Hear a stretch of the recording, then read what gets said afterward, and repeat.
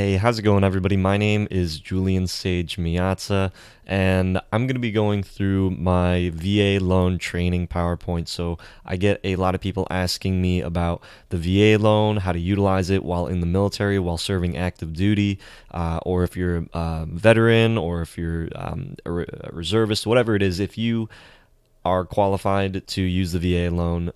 I get a lot of questions about this, so I wanted to make this video to cover basically the training that I do in person, but make this readily available for those that are interested and can't meet me in person. A little bit about me, if you don't know who I am, like if this was referred to you from a friend, I'm an active duty Coast Guard member. I've been in since January 2014. I'm also a licensed realtor with Berkshire Hathaway Home Services, PenFed Realty.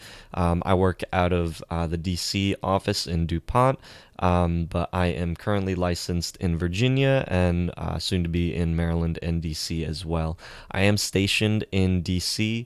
And something a little bit about me was I was scared into not purchasing my first home at my last duty station because I didn't know about the VA loan that much, and the person that I was speaking with kind of scared me into not purchasing this home because I didn't think that I was going to be able to, because I wanted to be able to rent it. I didn't plan on living there for too long, and so he really kind of scared me into not purchasing that home. So from that experience, I didn't purchase a home for another like 3 years. And now that, I am a licensed realtor and I did purchase my home using the VA loan, now I know like I really could have bought that and I could have been a homeowner back when I first started. I also am a content creator on YouTube, so I talk primarily about military savings and benefits. That's kind of my specialty, is helping military members be able to better and further their career through saving and investing and maximizing their benefits, such as the VA loan. I'm also a podcast host. I also do a lot of investing in the short-term rental, vacation rental space. So things like Airbnb, something kind of cool that I kind of dub as BAH hacking, which is like basic housing allowance hacking, where we purchased our home with the intent to be able to short-term rent it, and we've been able to cover our mortgage while using Airbnb to basically save our housing allowance. And we were able to purchase this house basically for free. We moved in here, we didn't spend any money, we got all our money back at closing. So we didn't have to put like 20% down or anything like that. And then we're able to start paying off the mortgage through our Airbnb income. So I call that BH hacking, basic housing allowance hacking, because it's a military thing to try to save as much as you can of your housing allowance. So it's just a fun little thing, a little interesting tidbit. We're going to be just going over, this is the overview of what we're going to be talking about: the benefits of home ownership, explain the home buying process, who's on your team, credit scores, how to improve them, your earnest money deposit, contingencies, and the VA loan. So part one is the home buying process. So the advantages of home ownership are really kind of nice compared to just maybe renting a home.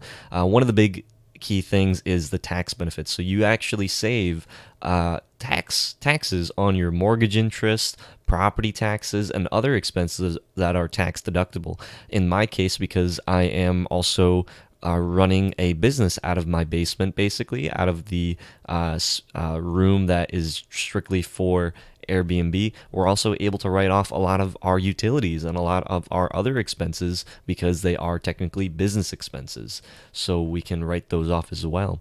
One of the other things is building wealth. So when you are putting money into a home, if you're just paying someone else's rent, you're helping to build their wealth. You're increasing the equity in that person's home when you're paying that rent, as opposed to if you own, you are paying down your own mortgage and you're building equity in your home. And equity is kind of confusing for people that don't really know what it is, but imagine it like a fluid. It's something that you can take out of your home to be able to use that for maybe furnishing things, to be able to fix your home up. It's the money that you put into your home doesn't just sit there. You can take that out. You can put that towards another home. You can put that towards refinancing. It's really fluid. The other thing is appreciation. So when the value of your home increases, it increases over time, and your home can actually appreciate. Lots of people, they can purchase homes and then the price increases. On the other end, though, you can also purchase a home and the price decreases, which is called depreciation. So it's something to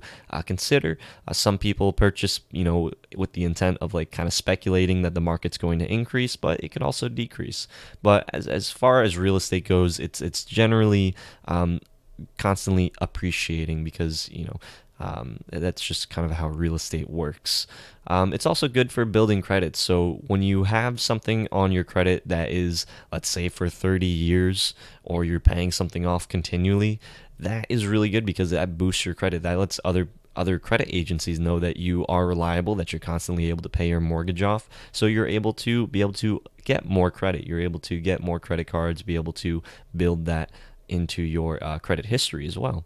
And then the last thing is it's yours. You get to keep that. Nobody tells you what color to paint your walls, what to do, how loud you can be, unless your neighbors complain on you. But it's generally really yours, and you're free to do with it what you want. So the home buying process, we're just going to go over really quickly. So you're going to be going through pre-approval, and that's just basically where you're going to be calling your different loan officers and basically loan companies and finding out if how much you are pre-approved for. You want to see if you're eligible to be able to purchase a home and for how much. Then you're going to be doing your house hunting. You're going to be looking for the house that you want, obviously. Then once you find that house that you want, you'll take your pre-approval and you'll make an offer to the homeowner, and they can either accept that, or they can deny that, or they can do a counter offer. One of the options is that they will give you, and then you'll go to the loan closing. This whole period between house hunting, offer, loan closing,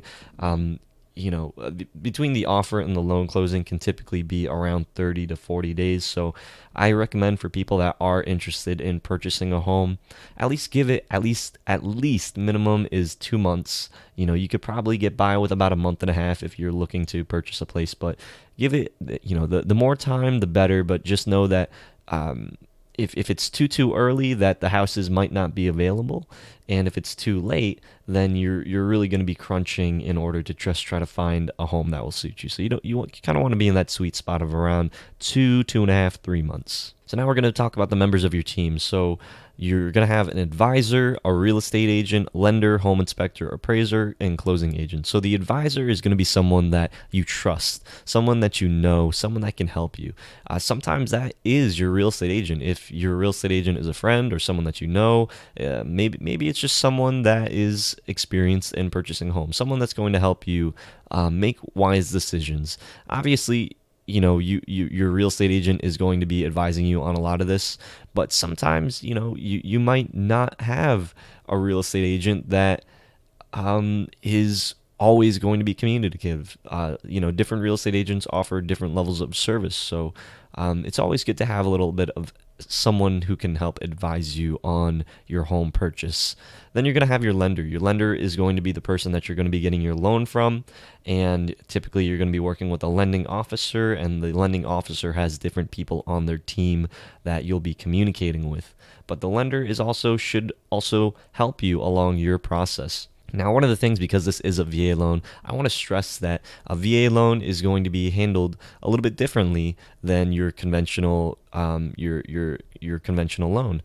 You want to find a real estate agent that knows some of the specifics of the VA loan, and as well as a lender, because lots of lenders can offer the VA loan, and everybody's probably going to say that they specialize or that they handle lots of people that do the VA loan, but really finding someone that really knows about the VA loan can save you a lot of money in the end. Different types of clauses and different things that you can put into your contract to be able to help you to walk away with more money is definitely good. And also your real estate agent might also know specific programs that can help military members be able to save money. That was one of the downfalls of when I was going through the process, was I didn't have someone that specialized in VA loans, so there were some things that I missed out on, and it wasn't until that I got into the real estate space that I started learning about these different programs and things that are available to people that are interested in using the VA loan or that are just military. you're going to have a home inspector. Having a home inspector can save you a lot of money. So it's good to find someone that is reliable, someone that really knows how to do those home inspections. You want to find someone that can really kind of take that home apart and be able to get you the most bang for your buck, because they're going to go through there and they're going to be looking through everything, just trying to make sure that everything is up to par, that there's no clogs, that the hot water's working, that there's no termites, that all this stuff is here, and they can document that and help to renegotiate or help to get things fixed before you move in, so you don't move in and now there's a bunch of stuff broken. Your appraiser is going to be someone that is coming from the lender, so that the lender, they basically pick from a pool of appraisers, and then the appraiser will value your home. So sometimes your home can be appraised for, let's say, $300,000, and if the home is only they're selling it for, let's say, $280,000, and then it comes back appraised for $300,000, then okay, then you're getting the home $20,000 less than what the appraiser deems that the home is worth. But what can also happen is that the appraiser might say that the home is only worth $250,000, and at that point, your lender is only going to give you $250,000, and you have to either renegotiate on the price, and maybe they can drop the price, or you'll have to come up with that money yourself, or you'll have to maybe get another loan, some other creative way for creative financing to be able to purchase that home if an appraiser deems that the house is not worth it. Usually, on most cases, the appraisal, the home is usually worth average of what the real estate agent said that the home is worth, but sometimes the real estate agents or just the homeowner are a little bit off, and that can affect you being able to purchase the home. Lastly is going to be the closing agent title company. So the closing agent is sometimes incorporated into the title company. So the title company is the person that will do all the paperwork, get all the ducks in a row, and really kind of finalize everything, make sure that your name is appropriate wherever that it should be, and they will also be conducting the closing and making sure that everything goes smoothly so that you can move in. So saving money choosing a lender, first you want to find out what is the rate and the APR. So when you're choosing a lender, you want to find someone that can give you the best rate possible. Now, there's a difference between rate and APR. The rate is going to be pretty standard across the industry. So let's just say right now the rate for lenders is 3.0. 3.0 is what the rate is. But the APR is basically what they charge for that lender. So every lender is going to have a different APR, and the APR could be, let's say, 3.2 or 3.25 or maybe 3.5. And the APR really depends on how the lender looks at you as a potential customer. Like if you have really good credit or maybe you have a lot more money to put down, you can get a lower APR, as opposed to if you don't have such good credit and maybe it's just a lender that is a little bit more stringent on the criteria that they have for the people that they work with, then your APR could be more.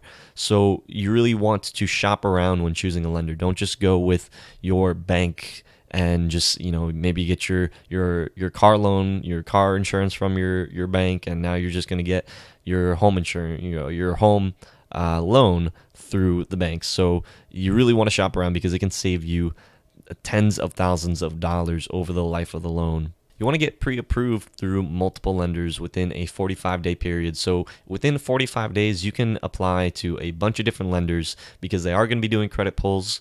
If you're just getting pre-qualified, they will just kind of see without doing a hard pull on your credit. But if you're getting pre-approved, then they are going to be looking at your credit and pulling that history. So if you have a 45-day window, about 45 days to be able to reach out to a bunch of different lenders and get that credit pulled from them. You're also going to want to negotiate with your lenders on some of the following things, such as lender service fees. This could be things like underwriting, admin, application, preparation, processing, credit checks, origination fees. These are things that you can negotiate with your lender. There's things such as appraisals, so sometimes that they can waive the appraisal fee.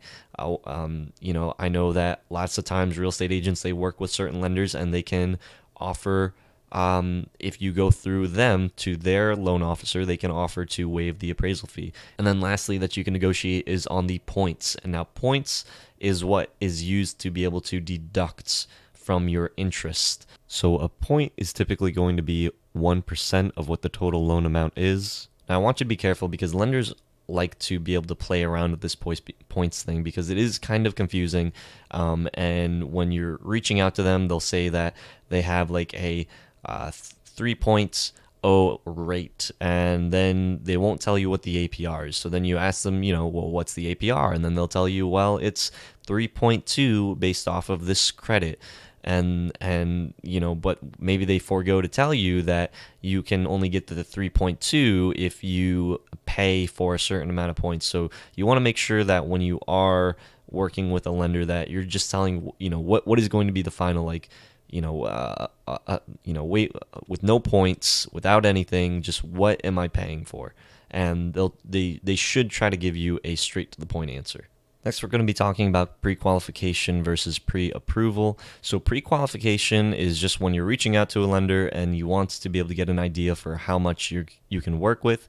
They'll basically, without doing a hard credit pull on your credit, they'll give you an idea. So it doesn't require a loan application. You can call anybody that is a lender and say, hey, can you pre-qualify me? And they should be able to work out the numbers based off of what you give them, based off the estimates, to be able to give you an idea.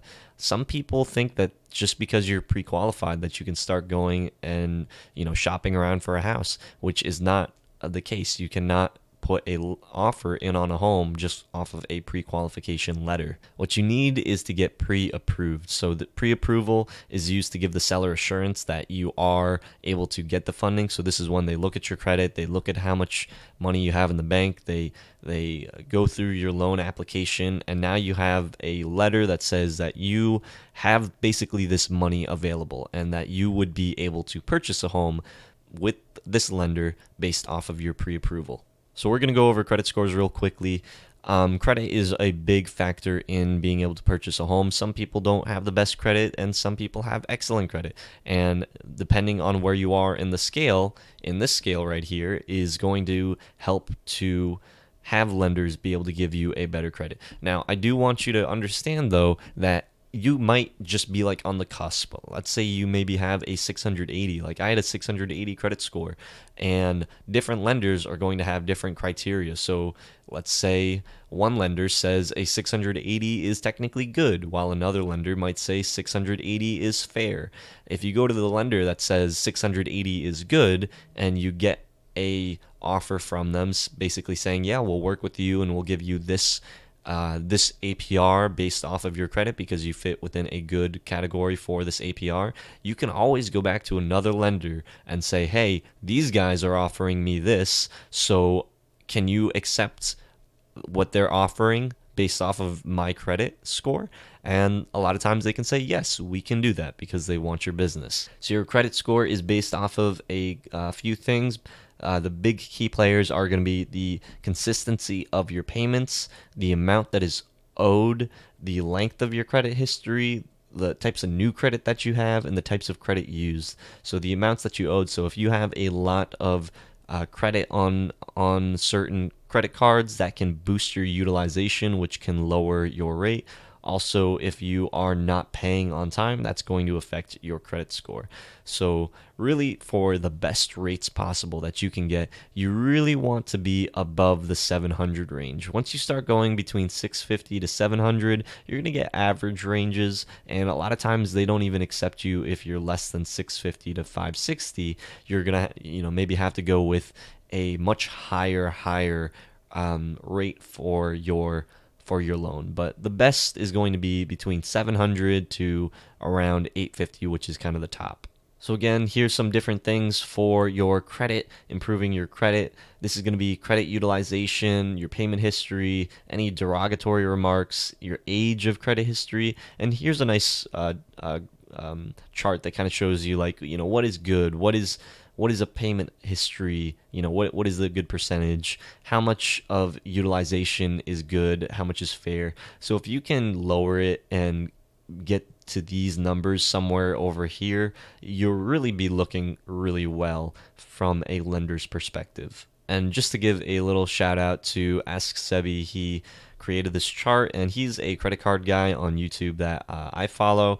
He shares a lot of really good information on credit cards, improving your credit, and lots of good stuff. So here's some credit card quick tips, some things that you can definitely use to be able to improve your credit really quickly. So if you call your credit card and request an increase in the credit limit, this can decrease your utilization. Now, a couple things that you want to do though, you want to ask them if they can do this without doing a pull on your credit, because sometimes if you increase your credit limit, they will do a pull on your credit, which is considered a hard inquiry, and a hard inquiry is going to impact your credit if you have too many.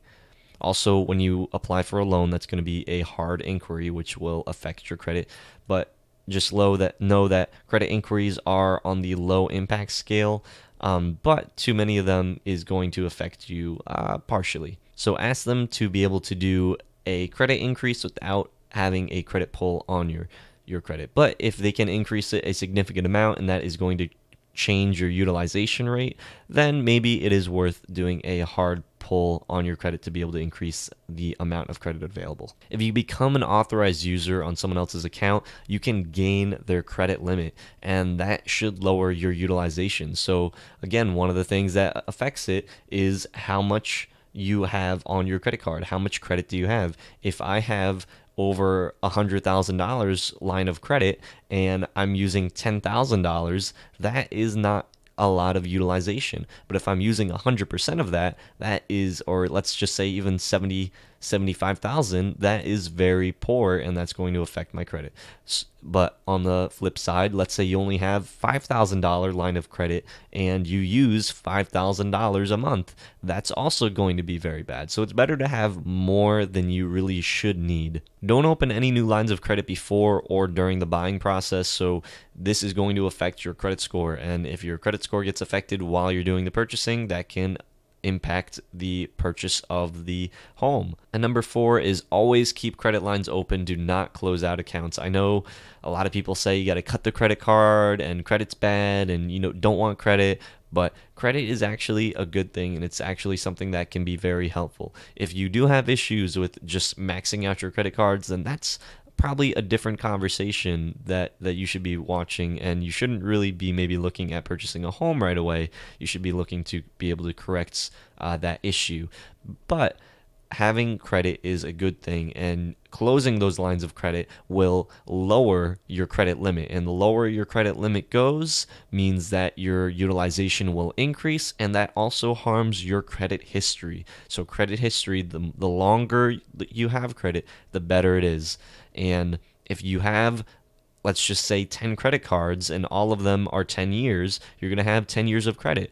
But let's say you have a credit card, you just get 10 credit cards in, let's say, a year, then your credit history is going to be like one month. It's really going to be very low because they take the average of the amount of your credit cards. So if you have one credit card that is 5 years old and then you open 2 more credit cards just like within a month or let's say a year, your credit history is going to drop significantly because you're taking the average of all those credit cards. So that was a quick little rundown of credit and some things that you can definitely benefit from.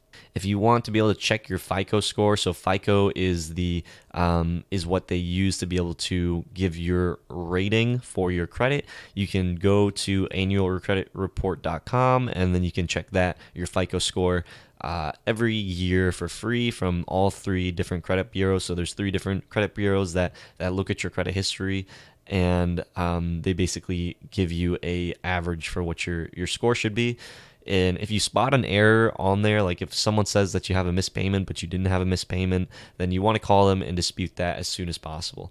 I use Credit Karma. I think it's a really nice tool to be able to just track your credit in real time. It gives you a rundown of how many credit cards you have open, how many lines of credit, when you open them, some really, really useful information. I use this Credit Karma a lot, but probably monthly to be able to just keep track of my credit, where it is. It shows you a kind of a trajectory of where your credit should be going. So finding your new home. So when you are ready, once you have that pre-qualification, hopefully you have that pre-approval, now you can start shopping around for that home, and you can be as aggressive or laid back as you want in the buying process.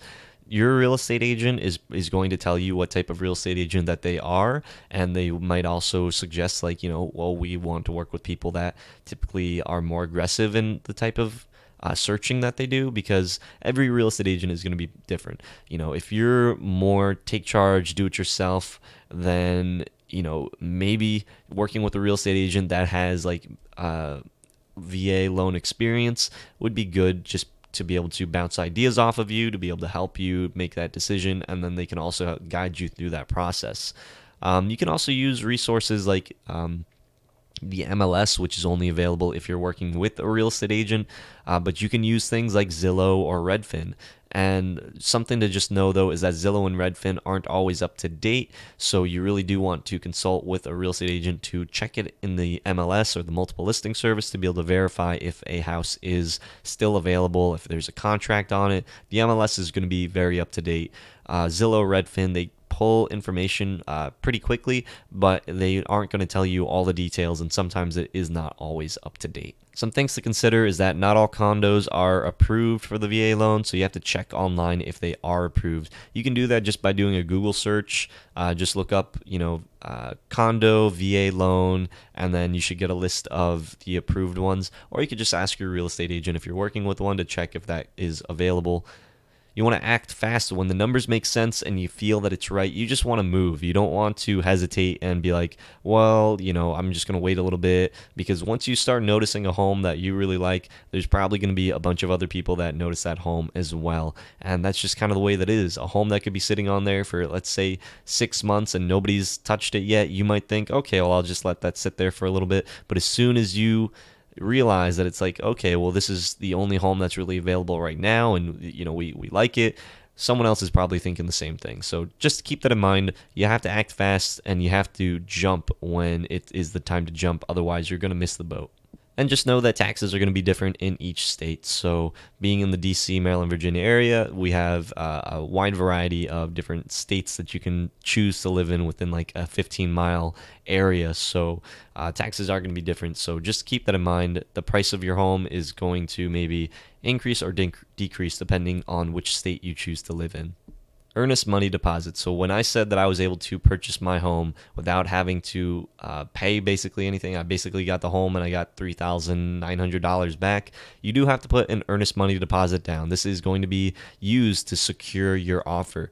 That money, when you put that down, typically your earnest money is going to be 1 to 3% of the purchase price, but that 1 to 3% is used towards the closing costs. So you're not just giving the person that you make this offer on the home that money and they get to walk away with that. No, that money is used to be able to close on the home. Let's say that you give them that earnest money and now you decide, hey, we really don't like this home. There are contingencies that can be put in place or even taken away depending on the offer that you're putting in to be able to safeguard you. Now, there are key areas that allow you to walk away from the deal with your earnest money returned to you, so it really does not cost you anything. This is going to be, the most common ones are going to be an appraisal contingency, financing, and home inspection. So the appraisal contingency, let's say you decide to put an offer on a home and the appraisal comes back. Let's say the home is, they're asking $300,000, but the appraisal comes in for $250,000. If the appraisal is lower than what you initially anticipated, you can walk away from the deal because it was not what you were expecting it to be, because maybe you have to get more creative with your financing, you might have to renegotiate. So this is an opportunity for you to be able to take your earnest money deposit and walk away without really losing anything. Another is financing. So let's say that the lender has an issue and that they aren't able to verify your income or whatever it is. Maybe you lose your job, you lose a leg, and you're not able to be able to afford the financing. This is going to give you the opportunity to be able to walk away because it's like, hey, I don't have the money, so I can't purchase this place, and you get your earnest money back and you can walk away. Another common contingency is the home inspection. So let's say you go through the home and then a bunch of stuff is broken and it really is more than what you anticipated based off of what the home inspector deems. This is an opportunity for you to be able to walk away saying, hey, I didn't expect this home to be so broken or so messed up, or there's things that we really weren't anticipating having to be able to fix, because at this point they can either renegotiate with you or they can fix it. But you could also walk away and just say, hey, this is a little bit too much for us, we'd rather just move away. Now we're going to be talking about the VA loan specifically. So what is the VA loan? The VA loan is a VA guarantee. It's not literally the government giving your lender, 20%. You're not getting a home for 20% off. That's not how this works. But they are basically backing and ensuring that you will pay the loan off, because being military, being a little bit more reliable, they want to be able to help military members, help veterans to be able to purchase their homes. That's why this whole VA loan was created, to be able to help people transitioning from their service to be able to purchase the home. That was to help reinvigorate the economy, to be able to get military people into homes. We're not the highest paid people, so it is a way for us to be able to more easily transition. Some things about the VA loan is that it can only be used for the primary residence only. Now, this is what scares a lot of people, because they say, hey, well, I want to purchase an investment property, or maybe I don't want to live in it for the rest of my life, or, maybe I want to move. We're going to be talking more about that, but it is used for primary residence only. It's also designed for move-in ready, so you can't just be purchasing a home that is totally debilitated and you need to redo the whole thing. It has to be move-in ready conditions. So that means that the utilities work, that you are able to move in there, and it doesn't have to be picture perfect. Like, there could be walls that are kind of messed up. There could be bad carpeting. There might be even a little bit of water damage, maybe a little bit. But if it's a fixer-upper, typically they're not going to be funding that. If it's going to be a refurbished, if it's going to be a home that really needs extensive work, it's not designed for that type of home. You're better with a conventional loan or some type of other loan that could better suit your needs for a fixer-upper. But this is for people that want to move into a home and take this up as like their primary residence. There's also a cap of $484,350 as of 2019. So every year, the funding cap increases and decreases. So every year the funding cap increases or decreases. Typically that's going to be increasing as prices of homes increase, but you are allotted $484,000 depending if you're in the Virginia area or if you're in Utah. It doesn't really matter, or Ohio. It doesn't matter where you are. You're allowed up to this amount. Here's some of the benefits of the VA loan. So the good, juicy stuff. There is no down payment. You do not have to put money down. So typically when you're doing a conventional loan or like an FHA, you're going to have to put maybe 3% or for like an FHA, all the way up to like 20% for conventional. It really depends on where you're going. And if you don't put that full 20% down, you're going to have to pay this thing called PMI, which is mortgage insurance. Now with the VA loan, because the government is backing it, guaranteeing 20%, guess what? You do not have to pay PMI, and PMI can be expensive. We're going to go over another slide showing you how much you can actually save with the VA loan, but just know you do not have to pay PMI. So that's free, let's just say like a free $200 that you don't have to pay because you're not putting down 20%. VA loans are also negotiable fixed interest, so it's not just like the VA loan says, hey, this is what it is and you have to just pay this price. No, you can negotiate on the stuff. You can pay down your interest rate. It is just like a conventional loan. You have the flexibility to be able to change how much it is. There's also no prepayment penalty, so if you want to be able to pay your home off as soon as possible, let's say you don't like having loans, you can do that, and there is no prepayment penalty associated with that. There's also limitations on closing costs and fees. So using the VA loan, you are not allowed to pay certain fees and closing costs that a lender might typically charge. In the case with working with me, PenFed typically charges $500 for people that are working with their agents as a fee, but since I primarily work with people that are interested in using the VA loan, they don't have to pay that fee, which is nice.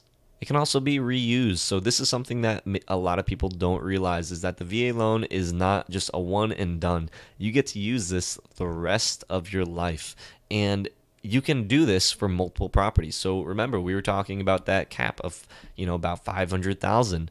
500,000. Let's say you purchase a home in Ohio and the home is only, let's say 80, let's just say 100,000.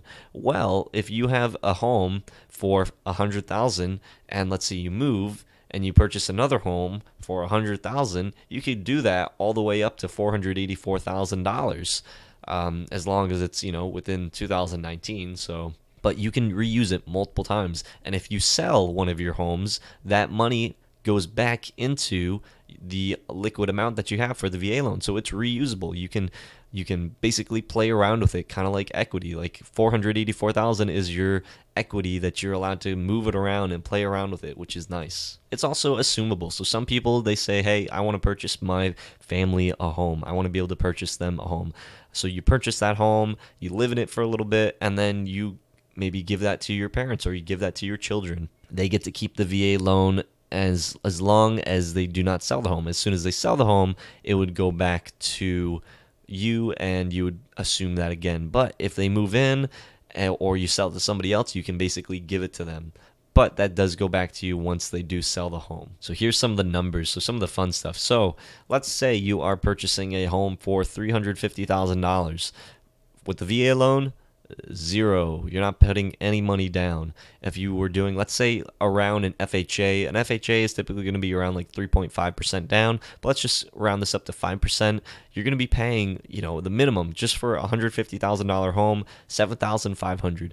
In the DC, Virginia, Maryland area, typically the homes are going around the $300 mark, somewhere between $250 to all the way up to a lot more. But let's just say around $350 is what you could expect to be paying for just 5% down. So like an FHA loan, you're going to be paying over $15,000 that you have to put down.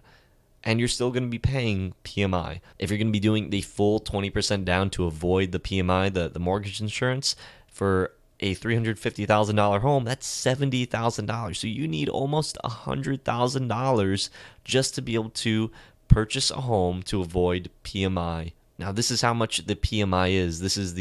It's typically going to be 0.5 to 1% of the loan amount per month. So that can really start to add up. When you have a $350,000 home, you could be spending $268 a month. That is basically saying that you are guaranteeing the lender that you are going to pay it. So that doesn't go towards the loan amount. That doesn't go anything. It just goes in the lender's pocket. So that is money for the lender that you don't get to keep unless you're willing to put nearly $100,000 down on a home.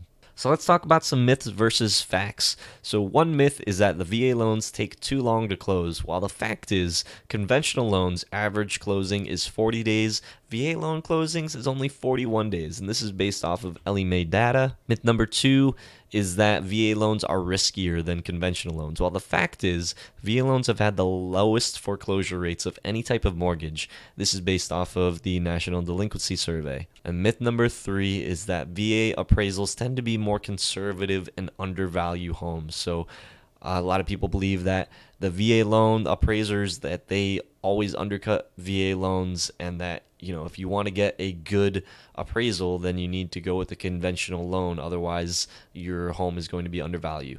Well, the fact is there's no data that suggests that. So they weren't able to accrue that data because there's nothing that suggests that VA appraisals are more conservative than conventional. The National Association of Realtors shows that 1 in 3 transactions have had problems because of an appraisal. So appraisals just across the real estate industry are really kind of troublesome for a lot of people that are looking to buy, sell, and real estate agents. So it's not just a VA loan thing. Some people, it might have just happened to be that the home that they were trying to get and use the VA loan for, that it became under appraised, and someone said, hey, well, it's the VA loan that's the problem. It's not the appraiser. Well, it probably was the appraiser because every appraiser is going to appraise a home differently. So who is eligible for a VA loan? If you've served 6 years in the reserves or National Guard, you're eligible. If you serve active duty during peacetime for 181 days, serve active duty during wartime for 90 days, discharged from service under honorable condition, or if you're a spouse of a service member who died in the line of duty as a result of a service-related injury or disability, you can use the VA loan. So some people that they are joining the military, they say, hey, well, I want to use the VA loan right away as soon as I get into the military. Well, you do have to be in for 181 days to be able to use the VA loan, unless you're, there is a time of war. But as of right now, there is no war, so you're going to fall within the 181 day that you have to be able to meet. So in the meantime, you just have to make do with maybe renting or house hacking or finding some other way. Just know that once you reach the 181 days, then you can use your VA loan. Here's some things that you need for the VA loan. So the credit score varies depending on the lender. Anywhere from 580 to 620 is going to be typically the minimum, like the bare minimum, just to even be eligible. And this is going to differ from lender to lender. So if one lender tells you, hey, your credit score is too low, try another lender, try another. Sometimes you might have to go with the lender that is going to charge you a higher interest rate, the APR, just so that you can get your foot in the door and get them to say okay, and then maybe you can go to another lender, say, hey, these guys have pre-approved me. They said that I'm good. Would you maybe match that and give me a little bit better rate? So that's the way that you can kind of shop around for your lenders. If you are not active duty military, you need to have a W-2 for at least 2 years. You also need to have your tax return, some recent bank statements, your pay stub. So you're going to be sending your leave and earning statement quite frequently if you're active duty. Last thing that you're going to want to get is the certificate of eligibility, which basically verifies how long you have been in service. If you talk to your yeoman or admin and just say, hey, can you write me up a letter that says X, Y, and Z, I've been in the service for this long, then basically that serves as a certificate of eligibility. So some VA loan guidelines is that your income must be verifiable. So if you're just a real estate agent, let's say, for example, and that was my only income, that's not verifiable income, because it's going to be very fluid. So having like that W-2 job is actually a really good thing when you are looking to purchase a home. You want at least 2 years of history of that reliable income that basically lets the lender know that you're going to be able to pay for this loan regardless, because you have that history. They do take into consideration if you have 12 months on the job, but it really is going to be lender by lender case. A veteran can obtain a VA loan immediately out of the military if the employment is related to the technical expertise. So if you're a IT in the military, you get out and you get another IT job, you can use the VA loan because they're going to look at that as like, okay, you're just transitioning from the military to another IT related field, so you don't need to meet that 2-year, 12-month minimum. You do have to explain any significant gaps in employment because they want to be able to ensure that the lender will be able to have the mortgage paid for. So you just have to verify any gaps, like if you decided to go to school or if you're using your GI Bill or anything like that, just to be able to verify. You also want to have a debt to income ratio of 41%, so you don't want to have too much debt. Really try to get that credit utilization down, pay off those cars, just try to get your income to where it's not, skewed. So here's the caveat with the VA loan. It is not entirely free. You do have to put a little bit down. Some things about this. So when you're purchasing your first home, it's going to be 2.15% for the VA funding fee. And different lenders can also charge different fees for that. So you want to shop around, look what the lender is charging for their VA funding fee, because maybe they have some extra fees that they roll into there that they might not tell you. They'll just try to slide it into the loan estimate. So for the first one, it's going to be 2.15, and then every time after that, that's going to be 3.3%. If you do decide to put some money down, you can lower that VA funding fee, but just know that it is not entirely free to be able to use the VA funding. Some things about that, though, is that you can either pay for that right off of the bat. You could say, hey, I just want to pay this VA funding fee right away so that I can lower my monthly payments, or you can have that wrapped into the loan amount, and your loan will go up slightly over the life of the loan. But again, you can always refinance. You can do different things to be able to do that. So really, it is up to you if you want to pay for it up front or if you want to pay for it on the back end. If you are receiving 10% disability, you are allowed to waive the VA funding fee. So if you've served in the military and you get out and you have, a lot of people say, like, it's very easy to get 10%. You could just say that your hearing is not the best as it used to be, and there you go. You have 10% disability, and now you don't have to pay that VA funding fee. So, and again, this is something that follows you the rest of your life, so that is a definite benefit. If you're a veteran that's receiving a military pension from the VA in lieu of compensation, you're also exempt. Or if you're a surviving spouse of a veteran who died as a result of active duty, then you are also exempt. So some of the fees that can never be charged to a veteran that's using the VA loan is that you do not have to pay for termite or pest inspections, no septic well, you don't have to pay any mortgage broker fees. So again, like that's what I was saying, like some that typically civilians that would have to work with an agent from Berkshire Hathaway PenFed Credit Union, they would have to pay a fee of $500 unless they became a member.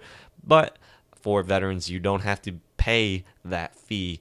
There's also, again, no prepayment penalties. So here's some VA loan pro tips. So parts of Hawaii, California, DC, they have higher limits up to $726,525.